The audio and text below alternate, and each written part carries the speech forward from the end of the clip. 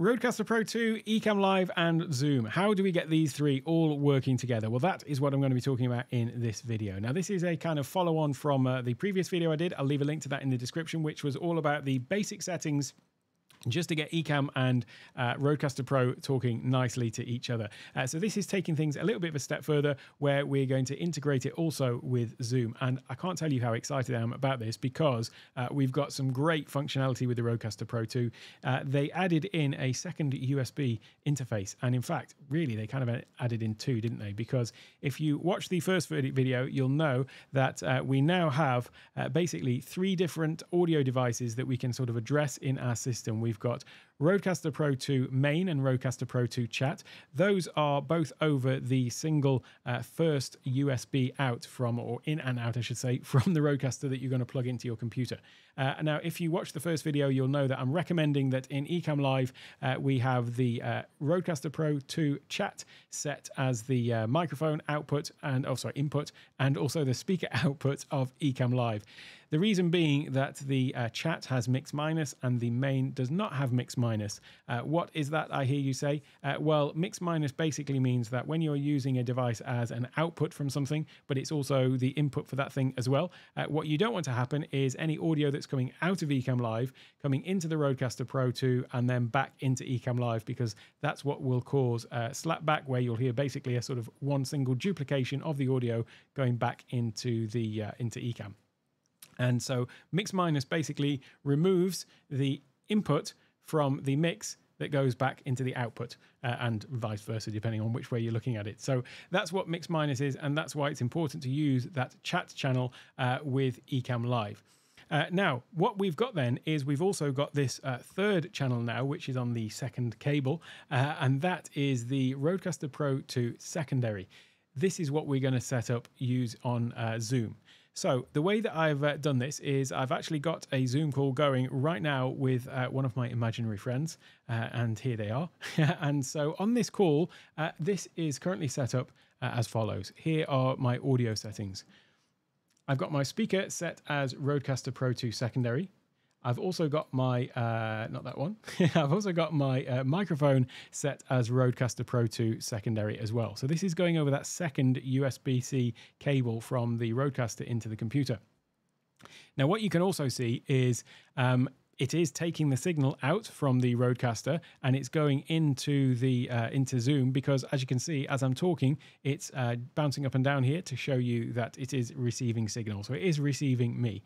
So what we want to do is we want to just make sure that we've got this set up. Now, one thing that is useful about this particular input, or this particular audio device that we can connect to, is this one. We have the option of it being either mix minus or not mix minus.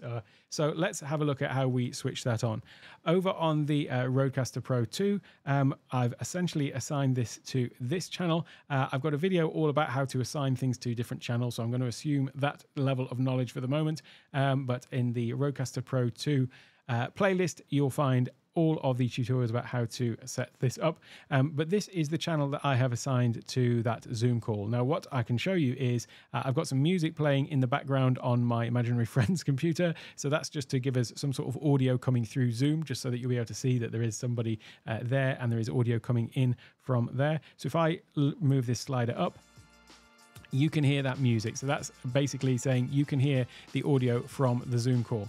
Okay, but at the moment, they would also be getting slapped back from that. As soon as I move that up, they would hear that sound going back to them. So I need to turn on the mix minus for this channel. Now, the way that we do that is to access the settings for any of these channels. We just click on this button here, the one relative to the channel, and it brings up all of the different settings.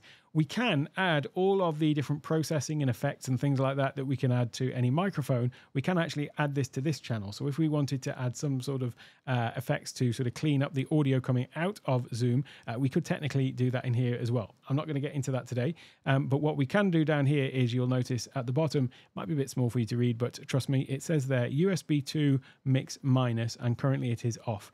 All I need to do is just tap that, and now it's on. So now that mix minus is applied to that second USB cable and to the Rodecaster Pro 2 secondary channel, which is what is the Zoom is linked to. So coming out from there for a moment, back to the faders. Now I can move this channel up and you can hear the audio, and I can move it down and now you don't hear it and neither do I. One of the ways that I would use this setup though is if I was having an interview, for example, in Ecamm Live, and I wanted to take that interviewee or interviewees into the Zoom. So for example, you might be doing a workshop, you might have panelists or something like that and have them feeding into there.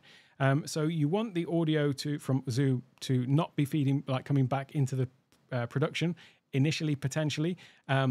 But then you may want to bring people on to ask questions. You may also want to use this if you have got some sort of back channel going. So maybe for a live stream and then you've got a back channel running in the background. You want to be able to hear what's going on, but you don't want it going out into the production, into the live feed. So that is what we're going to look at how to solve next. And it's really quite simple because we've got this mute button here. So if I mute this channel and then push the slider up, you can see how the music's still coming through. You don't hear it and I don't hear it either. You probably can't see on there too well, but this is just sort of illuminating to tell me that it is muted, but it's also indicated there by the red bottom there at the bottom of the fader. So audio is coming in here, but I'm not hearing it. Crucially though, they are also not hearing themselves back into Zoom as well because we've got that mix minus on. Now, if I did want to hear the audio from here, we've also got these green buttons at the bottom, which are to solo. So you can actually just solo a particular track. And so if I click on this one, then now I'm hearing the audio back from there. However, I'm not hearing myself on this channel. I'm not hearing anything from the Ecamm channel. It's literally only soloing that channel. So what we want to be able to do is I want to be able to still hear everything. Well, the trick is you just basically solo everything that you want to hear. So if I click on here, then now I'm hearing the music. I'm hearing the audio from Zoom, that is. And as I move the slider up and down, it's changing the volume in my ear as well, so I can hear that. But crucially, you're not hearing the music. Then if somebody's got a salient question and I want to bring them up onto the presentation, or maybe I want to bring somebody into the live stream or whatever, then I simply just press the unmute button. I can get the level where I want it first, press the unmute, and now everyone can hear everybody. And so that is the way that works. Now, that then means that we've got total control over the audio from Ecamm Live and from Zoom. That is going to give you a lot of versatility. There is one extra step which you may want to take, and I've got to say thank you to David Paskin for pointing this one out because it's not something that I had thought of. But what you could also do is you could as well, since we do have one spare track here, which is the, if you think about the three different potential ones we've got the Rodecaster Pro II Chat. In my way, we are now using that for the Ecamm Live. We've got Rodecaster Pro II Secondary. We're then using that for Zoom. Those are both currently set to mix minus, so there's no hearing of each other back on those channels, but we are not currently using the Rodecaster Pro II main. Bearing in mind that that one cannot be mix minus, it's just sort of fixed. That would be an ideal one to use for your system audio. So whilst we do have the settings down here for Ecamm set as Rodecaster Pro II Chat, and if we look at the Ecamm settings that I've got over here, I've also got the speaker set to Rodecaster Pro II Chat.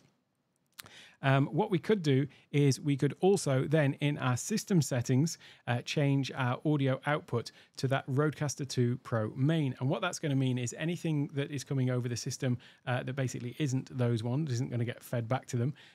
But then that means that we've got then control over the system audio as well on the faders. What you would want to do though is just again in the Ecamm settings where it says broadcast system audio, you just want to make sure that that was turned off. So have that set to never, because then what that would mean is if you were ever doing anything where you were screen sharing or something in Ecamm and you wanted to have the system audio, then you would simply just manually raise the level here and then obviously turn it down when you weren't using it. But with that, you've basically then got 3 channels to give you total control over your system audio, your Ecamm Live audio, and also your Zoom audio as well. And this now really negates the need for things like Loopback and so on. It's really versatile. It doesn't just apply to Zoom, obviously. If you're using this with Microsoft Teams, with Discord, or anything like that, then it's ideal for this. Now, in fact, I'm going to be doing something very similar to this specifically for Discord, because I'm going to be starting to do some live streams where I have them feeding into Discord as well, and then have people that can ask questions in there, and so be able to ask direct questions without necessarily coming onto interview mode as such to ask them, but still can be part of the live stream. So I'll be talking about that in a video which will be coming up next. I'll also leave a list to my Rodecaster Pro playlist as well.